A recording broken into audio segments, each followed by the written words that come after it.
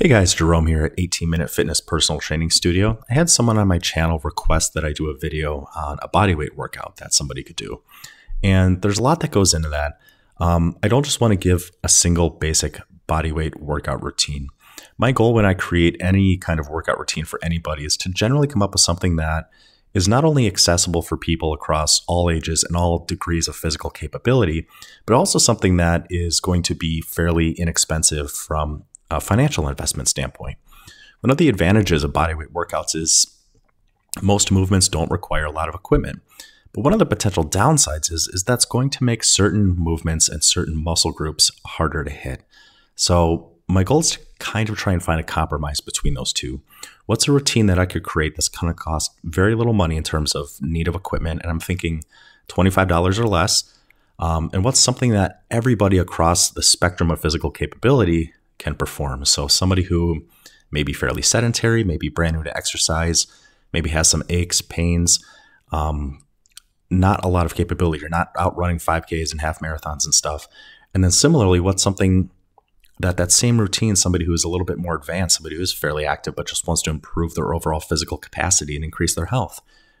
Could they follow this same routine and experience benefits? So those two factors I'm trying to balance when I kind of came up with this particular routine today. And I should also say that it's not just one routine. I'm giving two main branching paths. One is more body weight focused. And while you don't need equipment, I'm going to emphasize one, maybe two pieces of equipment that you should at least consider picking up based on your physical capability. And the other one is going to be more isometric exercise focused. That is essentially performing muscular contraction while your muscles aren't actually moving. And that's going to require one piece of equipment. I think it's highly, highly, highly underrated, and maybe the best piece of equipment you can get for the minimal dollar investment that it costs. And just as one final prefatory point, I firmly believe that isometric exercises, if properly performed, can provide the exact same degree of benefits to the human body as more conventional exercises. That is lifting through a mostly full range of movement to the point of momentary muscular failure. Isometrics are not for everybody. So again, I want to provide a couple options here. What's something that's going to fit within your preferences, within your budget, and what's something that's going to fit within your current degree of physical capability. And I will talk through some of those options as we get going here. But again, this is the skeleton to hang meat on. This is the framework. This is the foundation. So if you take these principles, you can create something that will absolutely be safe, effective, and efficient for you at this current point in your life. Regardless of which horn of this, not dilemma, but dichotomy, I suppose, that I'm going to provide, either bodyweight or more isometric focused, there's a couple commonalities with respect to exercise execution that will not change. And to go into these in greater detail, you should see my last presentation. It was called Starting HIIT in 2022. And in that video, it's a little over an hour long. I break down every single one of these aspects in much greater detail. So in this video, I'm just going to lightly touch on them. Regardless of whether you do bodyweight exercises or isometric exercises, you want to spend about 60 to 90 seconds time under tension. So you want to go at least 60 seconds before you reach momentary muscular failure, but not really much longer than 90. If you start hitting greater than 90, you need to find a way to increase the resistance. And we'll talk about this with respect to isometrics and bodyweight exercises. So 60 to 90 seconds per exercise, and you want to reach momentary muscular failure. Next, you want to move slowly with small pauses when you have a change of direction. The joints in your body are most susceptible to injury when you're at the extremes of its natural range of movement. And also, if you were to very quickly change direction, the magnitude of force being applied to the joints is significantly greater than if you just abruptly came to a stop. So think of like a bodyweight squat. You don't just go from a standing position to dropping down as quickly as you can, or at least you shouldn't. Understand that conventionally they're done that way. What you want to do is slowly lower yourself. What I tell people is as slow as possible to where it's not a series of starts and stops. Depending on your capability, it could be 3 to 4 seconds. It could be anywhere from like 10 to 12 seconds. Somewhere in that range of somewhere within that cadence, we're going very, very slowly. Once your thighs are about parallel with ground, Could be a little higher, could be a little lower. Once they're about parallel, you have a slight pause, maybe 1 to 2 seconds, and then you slowly start coming back up. And you go up to the point in the range of movement, you start feeling the tension coming off of your legs a little bit. When that movement's getting significantly easier, you have a slight pause of 1 to 2 seconds, and you go back down. Keep breathing. Again, I keep hammering this point home. And with most of these movements, the hardest things you're going to be doing is keeping breathing and maintaining a neutral head position. Again, with respect to your head, you don't want to tilt your neck back really hard. You can strain the muscles in the neck. You don't want to tuck your chin forward. You can obstruct your breathing. And you don't want to hold your breath because that's going to drastically increase your blood pressure. You generally want to focus on compound pushing and pulling movements. I'm a big believer that if you are training things like a push-up, a pull-up, those type of movements to the point of momentary muscular failure, I don't believe you have to do any direct work for like the biceps, for the triceps, or some of these other smaller muscle groups in the body. And again, you want to train to momentary muscular failure. This is the most important aspect. And if you're doing these movements correctly, again, reference my former presentation, the repetition where you reach momentary muscular failure, everyone thinks it's the most dangerous, but that's actually the safest portion of that particular repetition or of that particular set that you're performing. So should you do bodyweight or isometrics, both are going to have their inherent advantages and disadvantages. The advantage of bodyweight exercise, it has little to no equipment necessary. Most things you can just do with, your body the way it is. If you have quite a few pounds to lose, I guess I'll say, some bodyweight exercises can be more difficult, especially if you're fairly sedentary. So this can be a little bit hit or miss with people. It's generally excellent as a starting point. There's not a big investment. You just kind of have yourself, and you can do a lot of decent movements to kind of make this happen. Again, some exercises may be difficult. If you're 400 or 500 pounds, it's going to be really hard to do bodyweight squats. If maybe you're 170, 180 pounds, doing bodyweight squats is going to be significantly easier. Another problem that can happen with bodyweight exercises is if you're building some muscle, if you're building some strength, and if your body fat levels are coming down, you're going to reach a point where your body weight will not be sufficient resistance to reach momentary muscular failure within 60 to 90 seconds. That's a good problem to have. So in a lot of ways, a lot of people might be well to start with bodyweight exercises, but then once they build a certain degree of strength, picking up 1, maybe 2 pieces of equipment could be an excellent idea. Last advantage to bodyweight exercises is you can measure progress with time under tension. If you're doing push-ups and you can do however many push-ups, doesn't matter, but you reach momentary muscular failure doing push-ups within 65 seconds. And then 2 days later, you go back and do some push-ups and you hit 67 seconds.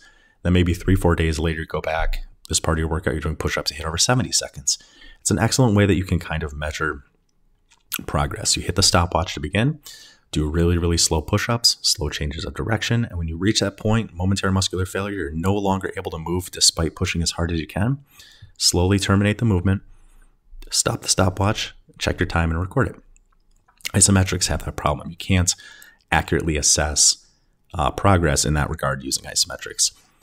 The one piece of equipment I would highly recommend if you want to do bodyweight exercises would be some kind of pull-up bar, or maybe there's something around your house that you can safely do pull-ups on, or you have a tree in the backyard, or you have a park nearby that you can walk to and try and do chin-ups or pull-ups. You probably have a way that you can do that. Problem is, if you don't have a decent degree of strength, not everybody can do pull-ups, and I'll get into that a little bit once I get more into the bodyweight section. Isometrics. Isometrics will probably require some equipment, either a pull-up bar. Otherwise, what I'm going to recommend when I get in the section in more detail is a heavy-duty lifting strap. Costs about $25. You get a set of 2. You go halvesies on it with somebody, and it's probably the single best piece of exercise equipment per dollar that you could ever buy. Isometrics performed properly are good for anybody that's brand new to a beginner, as far as up to bodybuilders, athletes. If you perform them correctly, isometrics are a safe and effective movement for virtually everybody, but they can be quite uncomfortable if you're not used to them, and most people do them wrong. So you may want to start with body weights. You may want to go right into isometrics. Another disadvantage is you need a bit of a knowledge base when creating certain movements, especially if you're using this heavy-duty lifting strap and you want to try and figure out how to do some kind of some kind of torso extension, or if you want to figure out how to do like a tricep extension exercise using this heavy duty straps, you have to know a little bit about biomechanics, strength curves, stuff like that. And again, you can go back and you can reference my last video where I break those down in further detail. I'm going to talk about main movements that you would perform with a lifting strap in that particular section in a few minutes. But if you want to start creating some extra movements for some other areas of the body, you might have to get a little bit creative. And again, with isometrics, you can't directly measure progress. The way that I recommend doing isometrics, and I'll get into it in that section, is basically every set is 90 seconds. You really have no way to directly measure force output or time under tension, because the force output, while it will vary, you have no way to measure it. And if you're always performing the same time under tension, you can't use that as an arbiter of progress. The good thing about isometrics is that's built in. Your muscles will get bigger, your muscles will get stronger, your cardiovascular system will increase in capacity in its ability to support these intense muscular contractions. But you can't really measure if you're making progress or not. For some people, that can be a bit frustrating. So let's look at like a sample body weight routine. Push-ups. If you can do regular push-ups, great. If you can only do push-ups from your knees, that's also fine. Eventually, you'll reach a degree of strength where you can do them more standard. If you struggle to do push-ups from your knees, you may have to look at lying on your back and holding some kind of weight and doing like a chest press off the floor. The idea is you have this compound pushing movement away from the chest, similar to bench press or push up. Whatever the degree of your physical capability, there's something you can do to kind of move these muscles through this particular plane. Chin-ups and variations. I get it. I would tend to think most Americans probably can't do a pull-up or a chin-up. You have a couple options here. If you can do chin-ups, which is with your palms facing your face, I would recommend that because it works your biceps a little bit more directly. You don't want to go too wide on a conventional pull-up because it puts a lot of stress on the rotator cuff and the rear delt. If you're capable of doing chin-ups, do chin-ups. If you can't do chin-ups, stand on a chair, get into the top of a chin-up position and just hold that as long as you can. And then once you start going down, still try and lift yourself up and just go down as slow as you can. And then just track that time under tension. If you can't do that, even though your arms are going to be almost perfectly straight, just hang there as long as you can and try and do a pull-up. And again, aim for between 60 and 90 seconds. And if you can't even get your feet off the ground and try it, still stand, go into that chin-up position and just pull as hard as you can. You're still going to strengthen the muscles of the back, the forearms, the biceps, the rear delts. Everything involved in that movement is still going to get effectively worked if you're training to momentary muscular failure, if you're contracting hard. So anywhere along that spectrum, if you can largely get your arms overhead and lean slightly backwards, you can effectively work everything on the backside of that body. So chin-ups if you can, all the way down to just stand there and just pull into that resistance as hard as you can if that's all that you're capable of. Bodyweight squat. A lot of different ways people do bodyweight squats. The conventional approach of just squatting down quickly, standing up quickly is stupid. There's no benefit to moving quickly in exercise. Again, I loosely talked on it before. Say you're standing straight up. There are a couple options here. If you don't have like a fall risk, you can just do this standing anywhere. If people want to do this at home, I usually recommend just basically standing with your calves almost against your couch. So if you did fall over, you just end up sitting on your couch. You could do wall squats as an option, but what I would recommend, let's just say you're going to do bodyweight squats over your couch. Stand directly in front of your couch as if you're going to sit down on your couch. So the backs of your calves are probably touching the front part, right? Slowly sit down as slowly as you can, just until your butt or your hamstrings just touch the fabric, just so gently touch the fabric on the top of the couch, and then slowly stand back up to the point where the exercise is starting to take a lot of the tension off your legs. It's hard to describe, but you'll feel it. When you stand up past a certain point, that movement will get a lot easier. And at that point, have slight pause of 1 to 2 seconds and slowly lower yourself again. And you want to do this until reaching momentary muscular failure somewhere between 60 and 90 seconds. When you're no longer capable of standing up, you're still trying to stand, you're still trying to stand, you're still trying to stand. And then slowly lower yourself, and you'll just eventually end up sitting on your couch. Very, very safe. If you can start going over 90 seconds, you might want to look at, if you have some kind of weight that you can hold, maybe what's something heavy that people have around the house? I was going to say like a bag of sidewalk salt, but those are usually like 40 or 50 pounds. You can probably find some kind of like 5-pound or 10-pound bag of something around your house. You can introduce slowly little bits of weight to it to provide a little bit more resistance, but then do the same thing. Lateral raises, same thing. If you have like 5 or 10 pounds, something that you can use as resistance. Think of the movement where most people take dumbbells and they raise them out to the side. You want to simulate that same kind of movement, whether it's, just holding a small bag full of, which I guess what would be really easy thinking out loud is if you have like an empty gallon of milk. A gallon of milk is 8 pounds. So if you're just starting off, you're pretty weak, you can probably fill it half full of water, right? If you get a little bit stronger, fill it all the way full. If you get stronger still, find something a little bit heavier than that. But again, lift as slowly as you can, raising your arms to the side. Have a slight pause of 1 to 2 seconds, and only go down to the part in the range of movement where you start feeling it getting a lot easier on the shoulder. At that point, raise your arms back up, pause and hold. So the workout so far, the push-ups are a compound pushing movement, working most of the things on the front of the body. Chin-ups and its variations work almost everything on the back of the body. Bodyweight squat is going to work the abs, the hip flexors, all the muscles of the legs, the erector spinae muscle groups, your lumbar extension muscles, glutes. At that point, you've essentially worked the whole body, and we're just giving it a little bit more volume for a few things. So like lateral raises will hit the medial delt, which doesn't get a lot of direct work on a pushing movement. And it'll also work the trap, which functions to elevate the shoulder. So you're giving these muscles just a little bit of direct work with lateral raises. Then we're going to more directly target the lower back, the glutes, something like a stiff-legged deadlift, or stiff-legged deadlift would be best. So if you're brand new to this, you want to have your knees almost straight. It's called stiff-legged, but you don't want to lock out your knees. Have a very, very, very slight bend in your knees, and you're basically folding your torso forward as far as you comfortably can to where you don't start rounding your back. And then you slowly stand up. Again, not all the way. You want to keep the tension on the glutes, on the lower back, on your hamstrings, and then you start folding forward again. This is another one of those things that you can always introduce weight as necessary. So those first 6 are a good core. And then if you want to do some additional things every now and then, it's not a bad idea. It's not a bad idea to do some kind of abdominal crunch every now and then. Again, you still want to perform it very, very slowly. You're fine just doing sit-ups or crunches on the floor. I would recommend doing some kind of isometric grip work. Doesn't necessarily have to be as part of this routine, but the forearms are important. One of the easiest things you can do is if you have something you can grab, maybe like the back of a chair. Otherwise, what's really, really easy is sit in your car for 90 seconds before you go driving anywhere. Don't do this while you're driving. Don't ever do anything to distract yourself while you're driving.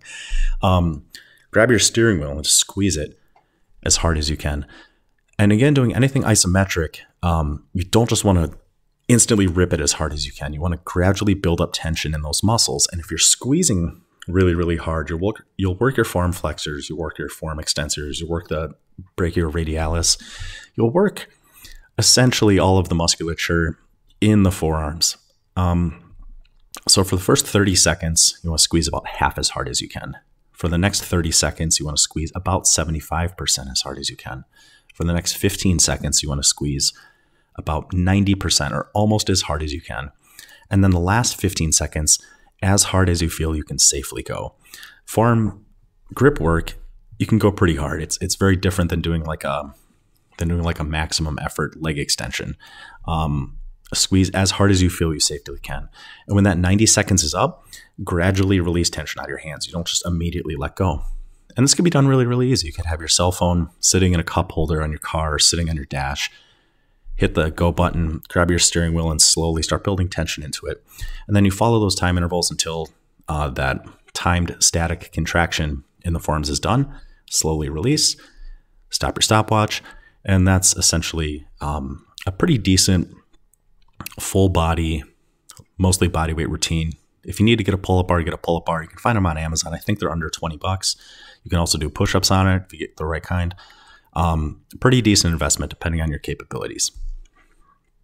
So an isometric routine with this heavy-duty lifting strap. What's pictured here on the right is called the forearm forklift. It's a set of two because it's meant for two people to move heavy appliances. It's every couple of inches. It has these almost holes sewn into it that you're supposed to put your forearms through. But if you're crafty with this strap, you can put your feet through that, and then you can loop other parts of it around different around different parts of the body, and you can essentially perform isometric movements that way. There really aren't pictures of how to do all these movements, so you'll have to get a little bit more creative. Otherwise, reach out to me and I can try and take some pictures to show some of you guys. But isometric push-up, you have a couple different options. You can get into a push-up position and largely get the strap behind you. And then depending on how tight you make it, you can essentially pick a portion in the range of movement of a push-up where you'll be pushing, but the strap is going to limit your range of movement. So you'll be able to push essentially as hard as you can. And no matter how hard you push, you're not going to be able to push through this. Again, let me recapitulate timed static contraction protocol for isometrics. Anytime you're contracting maximally for a period of time, this is the protocol that I recommend. We're going to hit 90 seconds, time under tension, essentially to momentary muscular failure. But the first 30 seconds is going to be pushing about half as hard as you feel that you can go. The next 30 seconds is going to be pushing about 75% as hard as you feel you can go. The next 15 seconds at about 90%, 90. And then the last 15 seconds as hard as you feel you can safely go. Now, I understand a lot of people can't plank for 60 to 90 seconds if you're trying to do this push-up with a strap around your back. A lot of times the muscles of the abs might be, contracting really, really hard, and that could make you terminate your set. So another option is you can put the strap behind you and lay on your back, and then put your hands through one of these holes in it, and you can find a position that's similar to like a bench press that doesn't let you basically move past a certain point.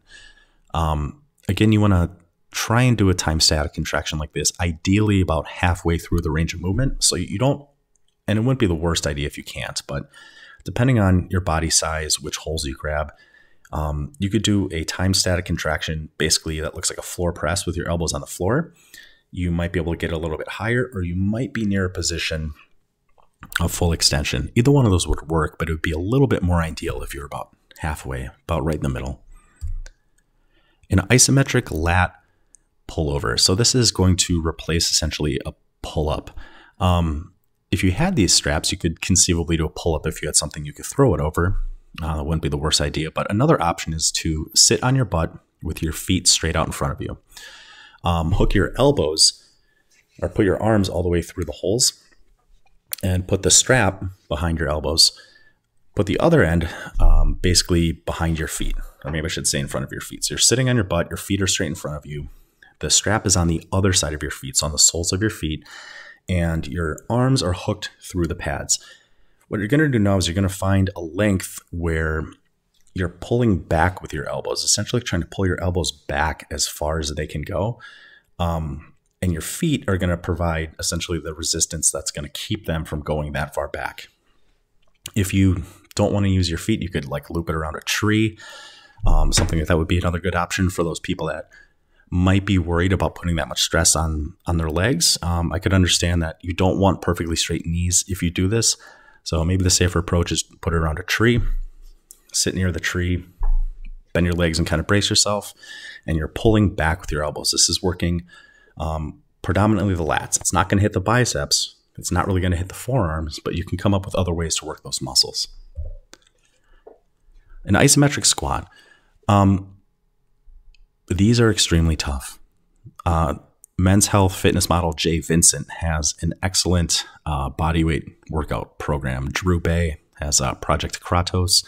It's a bodyweight workout program. Both of those use these movements.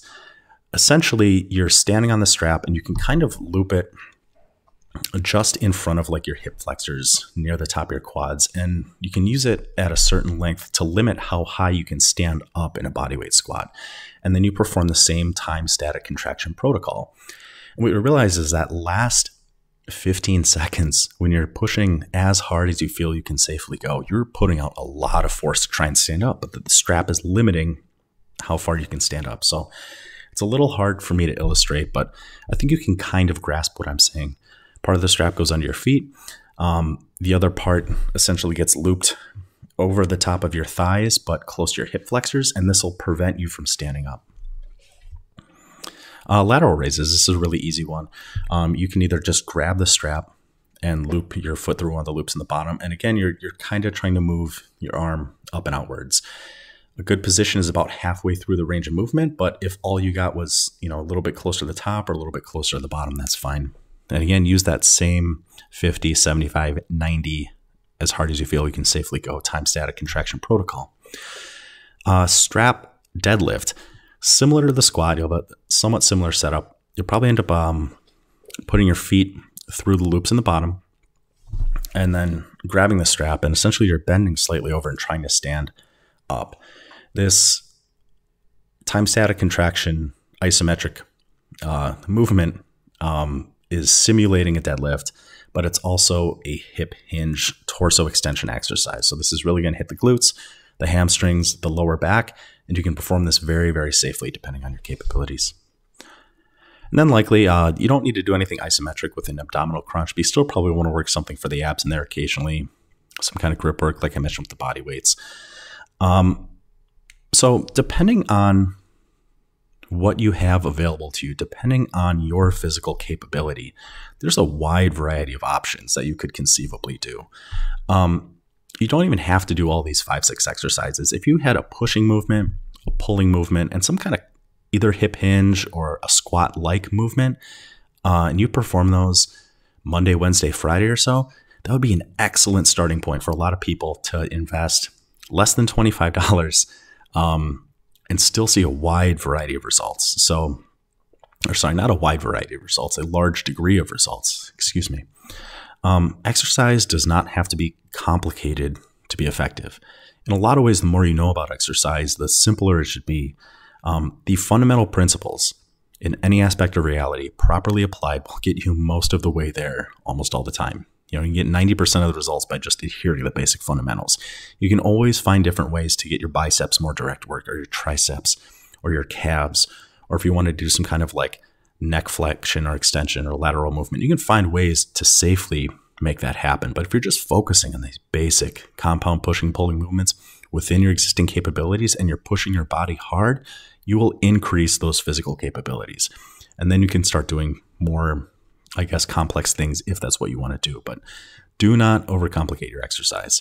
I hope this helped. If you guys need more specific pictures of some of these movements, I'll see what I can do, either what I can find. Otherwise, I'll take pictures myself. Let me know. But anyways, I hope everyone has a beautiful weekend, and I will talk to you guys soon.